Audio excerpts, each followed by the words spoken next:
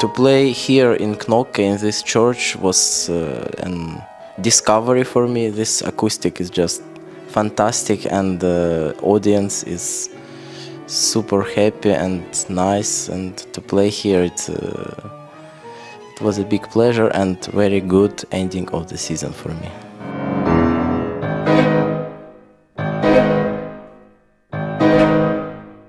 I played 7 times Brahms concerto all over the Belgium and 1 recital, and now we played 1 more recital before yesterday and now here, so in total it's 10 concerts.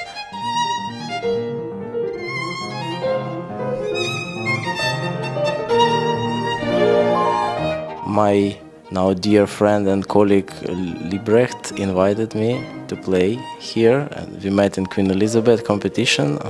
The destiny was so that we didn't play together. Now we met and rehearsed wonderfully and played a couple of concerts together, and I'm sure it's not our last time playing together. Chamber music is the best music, so I absolutely love those sonatas, and why not to play them?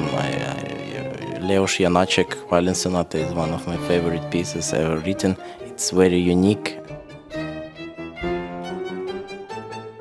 Brahms and Beethoven sonata, this is immortal classic, and to play a little showpiece by Saint-Saëns-Ysaÿe at the end, it's not a bad idea, I think. I try to deliver the message which I think I'm able to read in the music and interpret it in a certain way. I try to deliver this message to the public.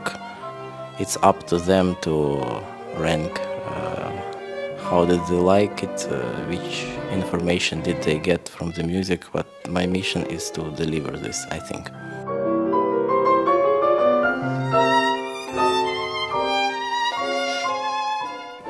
I must say, very often I hear how the audience reacts, but recently I started to realize that the amount of noise, let's say, in the audience not necessarily means their degree of their diving deep into the music, because some people, they might just have health problems. What I really felt that audience here in Knokke was listening very carefully, and this is the biggest pleasure for the performer, of course.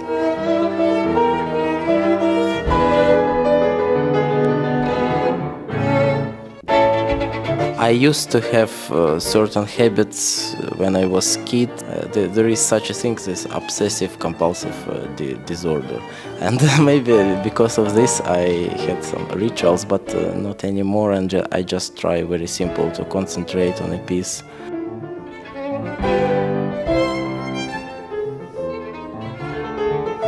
So this was my last concert of the season here in Knokke, 23rd of July, and I'm about to go on holidays with my beautiful girlfriend next week. And after these holidays, intense times are coming in August and autumn. Brings a lot of concerts, a couple of tours to Asia, brought by Queen Elizabeth competition, and my debut in Berliner Philharmonie on October 27th. Many fascinating stuff, I think, which I'm looking forward a lot to and hope to prepare well.